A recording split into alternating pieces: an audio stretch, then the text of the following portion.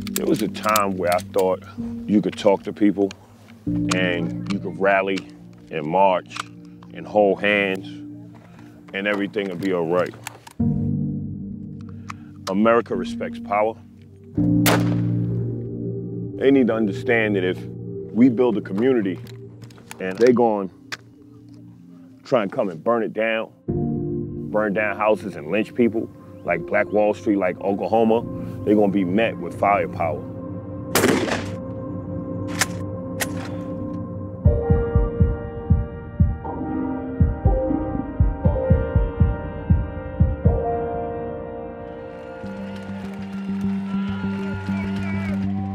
Give black people their rights, or we will burn this country to ashes. This is Hawk Newsom. He's the chairman of the BLM Greater New York chapter. He spent last summer protesting against police brutality. But he wanted to take it a step further. So he co-founded Black Opportunities, or Black Ops, a separate organization advocating sweeping national reforms to law enforcement, education, and housing.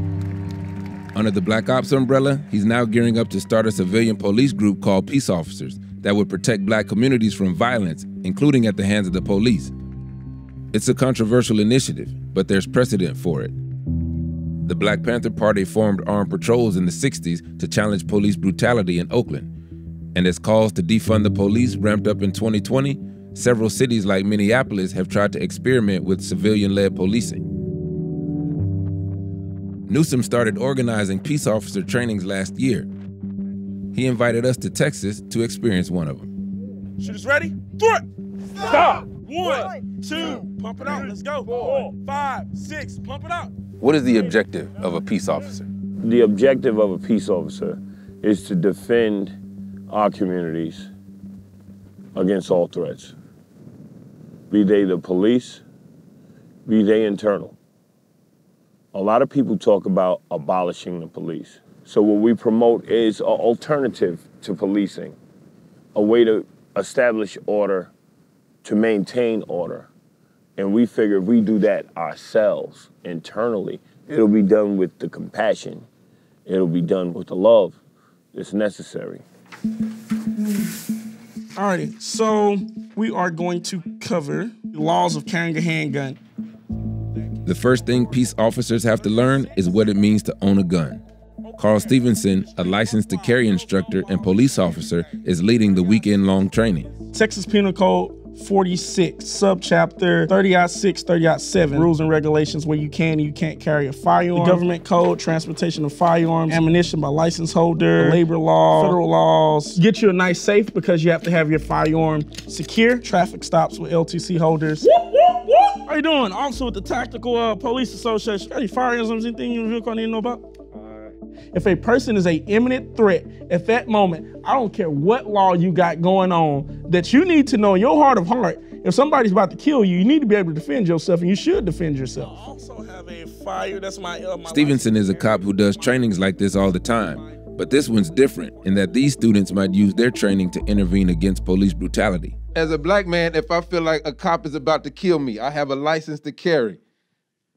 Do I have a right to defend myself and shoot the police officer? How you supposed to even make it to when backup units arrive to even survive to see that day? Well, unless you get butt naked and have your gun out, that's the only way you're gonna survive, because most of the time if you just chill the hell out, it usually, but we've seen 99% of the time it goes. They killed Philando Castile, they killed George Floyd, they killed countless people with guns and without guns. This is a real concern. This isn't a situation where it's just random, right? You might be lucky as a black man to get out. That's the reality. You might be lucky to get out. You know how many black men get pulled over with guns every single night and they don't die? A lot. A whole lot. You know how much media coverage that covers? None. Let me ask you this, Carl. You in plain clothes, in your personal vehicle. You get stopped by an aggressive white police officer. Are you going to let him know that you are a police officer? I'm gonna let him know I'm a police officer right off a jump. We don't have that privilege. Exactly. We don't have that privilege. You know why you do that? because it's gonna protect you. Yes. You see what I'm saying?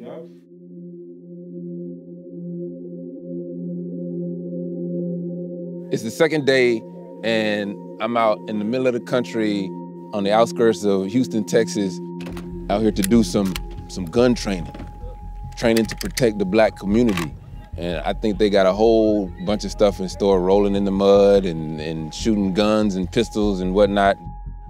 We're gonna do yoga. So everyone come find a spot so that you can place one hand on the rim. Inhale, inhale, sigh. 3 more. Inhale, inhale.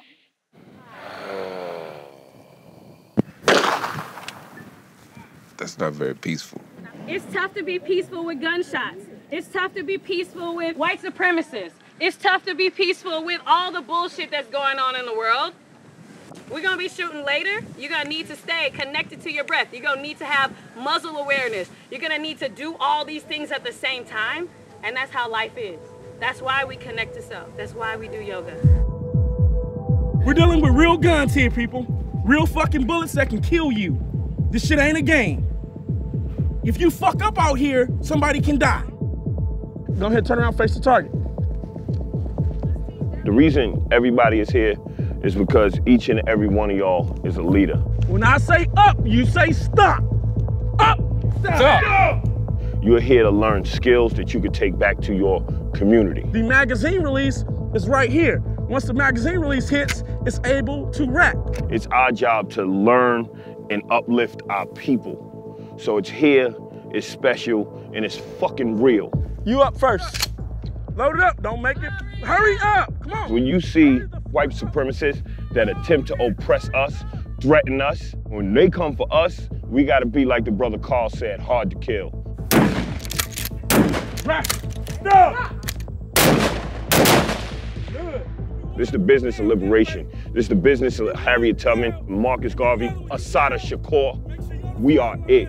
We carry the fucking torch. So y'all are in a situation, y'all are doing y'all protests. These protesters are going to start fucking y'all up. Proud Boys? Yep, Proud Boys, or whoever. Y'all fight in the past. Go, fight! Stop! Fight this fucking guy! The peace officers will start patrolling and recruiting in New York and Atlanta on May 25th, the anniversary of George Floyd's killing. In New York City, local police decide if someone gets a concealed carry permit, so peace officers there will likely carry sticks or knives at first. Get your shotguns out. However, their counterparts in Georgia, where gun laws are looser, will be armed. What? Yo! Just good work.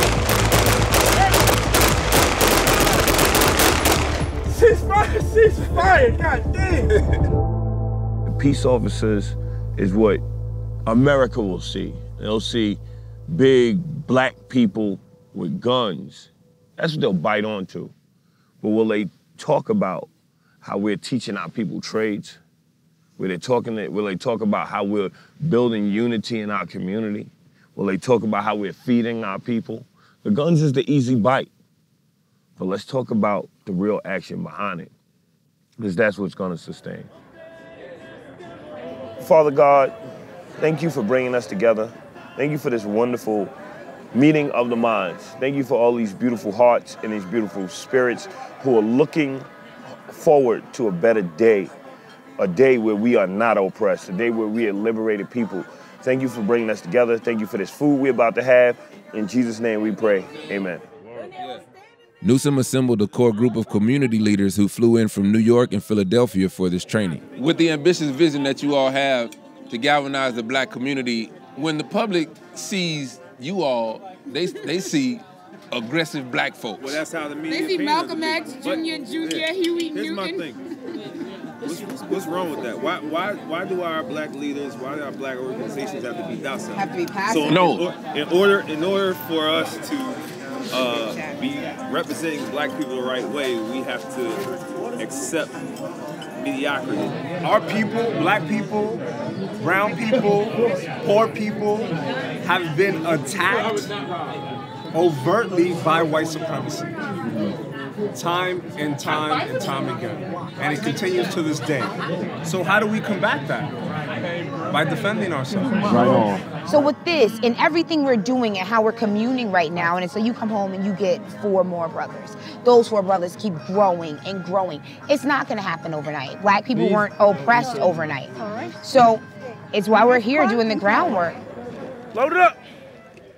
Matt. First guy. First guy. First guy in the red. Move. It may be some black people in the community that see the food program, the educational initiatives, and say, man, this brother, like, I rock with him. Hit him. Hit him.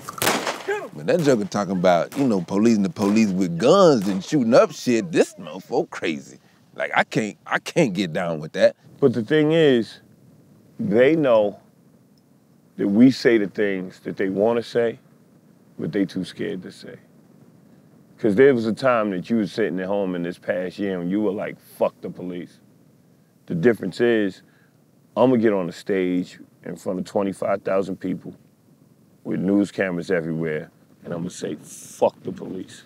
And I'm gonna say, fuck Donald Trump. And I'm gonna say, we don't give a damn about your threats. It seems like you kind of relish that fuck the police perception just a little bit. I'll be your bad guy. I'll be your bad guy.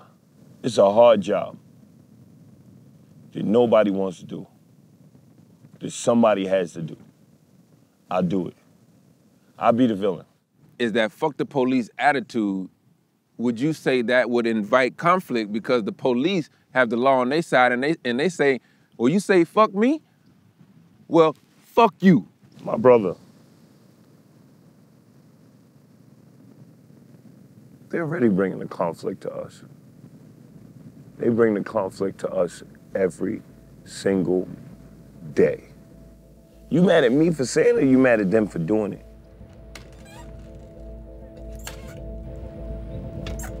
America has a new president, Joe Biden, and he has a plan for racial equity.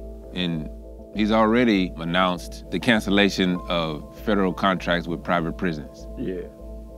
Are you hopeful with this administration that things are gonna get better? America has a new president with the same old politics. The difference between Donald Trump and his predecessors is he had no coof. He said the truth.